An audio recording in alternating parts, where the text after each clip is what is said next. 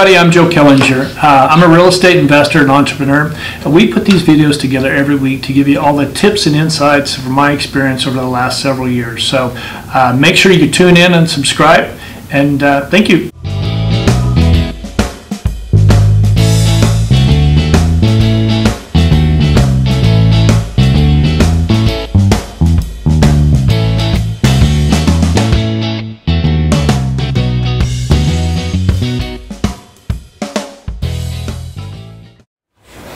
Hey everybody, thank you for tuning in. Retail, we're at that time of the year. Holidays are here. Retail is a hot topic. So I took the weekend and really talked to a lot of brokers around the country to talk to them about what they were seeing in retail, giving me ideas of how we could help you get your space leased. And it's not going to be easy, but they gave me some good ideas. And so if you like what you hear today, please do give us a like, and if you haven't done so yet, please give us a subscribe as well. Love to see you every week. All right, retail. According to The Real Deal, 89% of the retailers paid their rent in October, so that's doing pretty well. That's a nice increase. But if you break that down, 89% does sound great, but that is on the number of tenants that are currently in place. There's a lot of space available around the country right now. So how are you going to fill that space up? I know ideally you want a long-term tenant, 5 years, 10 years, that are paying their rent every month. It's kind of hard to do right now. There's so much space available. You've got to be you're kind of the David against the Goliath. So when you're acquiring your property, as we've done a previous video, make sure you're looking at all the hot points. Great walk score, great traffic count. There's something for them to go do in the area. Colleges, high schools, grocery stores. Make sure there's something that's driving that traffic to the area. That's really going to help. But what are you going to do beside that? You have to get aggressive. Now, number one, if you're not hiring a broker that's going to put it out there, then you yourself need to get on the phones. Even if you do list it, I would recommend you getting on the phones and really talking to everybody about your space and why it's special and what you're willing to do to get this space leased out. If you do lease it with a broker, have a weekly meeting with them and really get an understanding of what they're doing. If they're just putting it in CoStar or LoopNet and letting it sit, that does you no good. You've got to have them get on the phones, call everybody. Now, other things that you can do.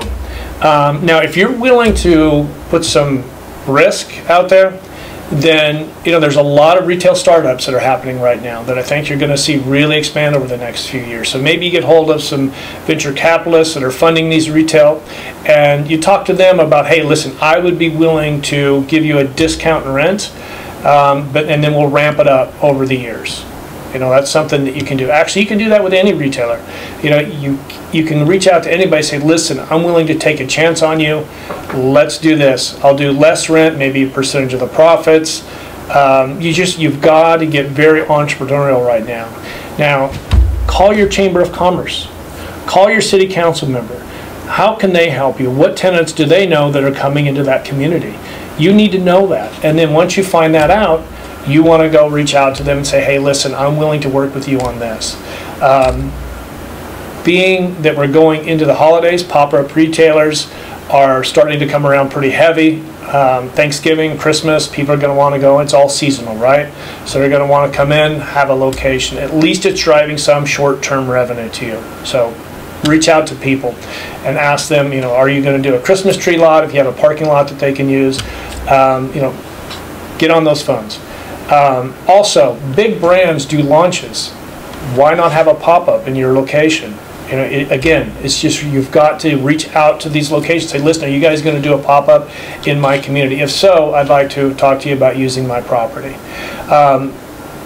You can, if you let's go back to parking lot. Since I brought up about the trees, they're around. I'm in Los Angeles right now, so I'm seeing on the weekends. And you probably can't do this if you're in the Midwest or in the East, but you're seeing that they're using their parking lots for gyms. They fenced it in, and people are working out in those locations. So that's something you can do. But maybe you can reach out to an office building in the area that's underparked and see if they want to rent some of your parking spaces. Reach out to dealerships, car dealerships in the area, see if they need help with parking. So you've got all these alternatives for your parking lot. Make sure you utilize them. There's a really cool concept that I quickly ran across, so you want to do a little work on this yourself, called Naked Retail in New York. And this company is very unique. It's really cool. What they do is they have the location. They find young retailers that are wanting a place to go. So they bring them in, and all these retailers have synergy. So you come into one location, and all of these retailers all kind of fit together. So yoga mats, workout clothes, all that would kind of gel together. And they're working with them on the marketing, on the staffing. They're working on all of that. So create that one dynamic where they can come in, launch their product, and build it from there. And maybe if one of them does take off, they can move into another location you have next door, or a few doors down, whatever. It's just you've got to reach out to these people and get creative with them. So another thing that I saw that I thought was really cool over the weekend, there was a retailer. It was a baby manufacturer. They had all kinds of baby products, and they created you come into their regular retail space, they leased the space next door, and they created a hidden door. And so you went in, and it was kind of a game to get you to find the hidden door so you could go into the space next door. It was a small space, and again, they had a retailer that was, or an interior designer that really fixed that space up. So it's probably, you don't want to go that detailed, but it was just beautiful what they did. They made a very great experience to go in there, and that drove traffic. There's waiting lines for people to get in, find the hidden door, go in, and then go out.